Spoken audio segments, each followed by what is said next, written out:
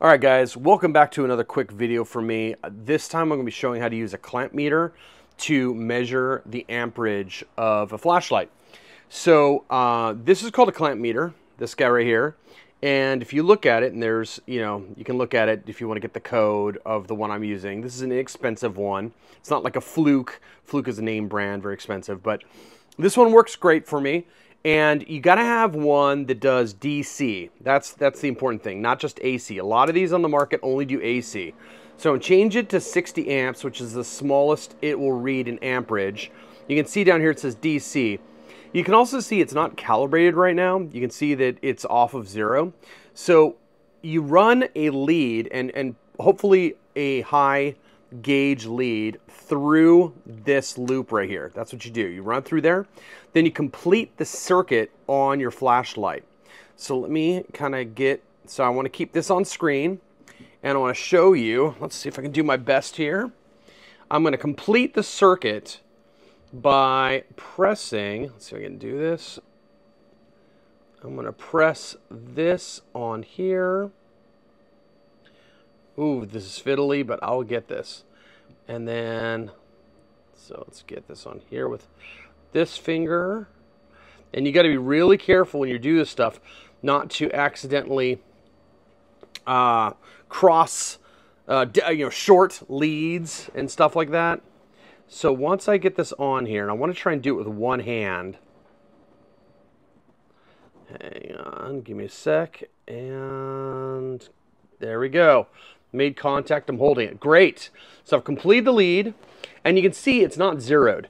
So now, on this particular meter, you press and hold the Z button. Now, people might argue, hey, there's parasitic draw because you complete the circuit, but you zeroed it out to 0. Yeah, well, the parasitic draw is very low, probably even not measurable by the accuracy of this meter here. Notice also it's varying. That's because this is induction. That's how it reads it. So it's going to vary. So I wouldn't worry too much about it. Now, I know that the way I have this SPI set, at the second to highest mode, well, let's go to the highest mode. Well, the second highest mode. Second highest mode is 1 amp. Now, I'm reading about 0.4 amps over here. The reason why is because this is not running 4.2 volts. This is running 8.4, right? It's 2 batteries in series. So remember, watts equals volts times amps. So imagine this is going to be half, okay? So I'm reading, 0.4, which would be, if you double it, it's 0.8. So that's close to the amp I'm supposed to be getting here. And if I go to 3.3 amps, the highest mode, you can see that I'm reading about 1.6, okay? So there you go. That's about half of 3.3. So this is working reasonably well. So don't expect like scientific quality accuracy, especially for a meter like this and the janky way I'm doing it.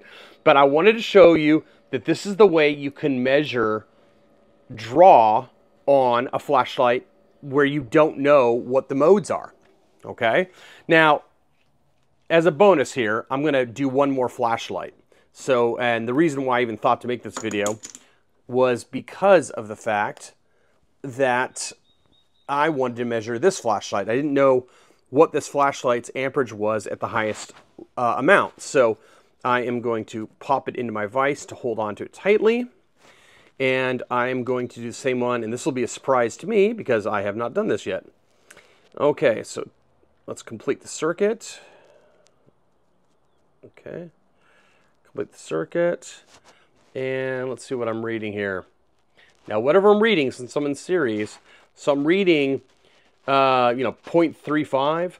So I would infer that this is under an amp, about an amp or under. Remember, because I have to double it. So that would get about 0.7. And there's probably a little loss is what I was thinking. So anyways, this is probably somewhere between 750 milliamp to 1 amp at the highest. Now, if you're doing this kind of situation with the clamp meter on a regular single battery light, you can just basically read it straight away. Okay, so I complicated it by using a light with a side-by-side in series. If it's in parallel, also that acts as a single cell. All right, I hope you enjoyed this video, folks. And yeah, go ahead and measure your amperage on your own flashlight. Peace.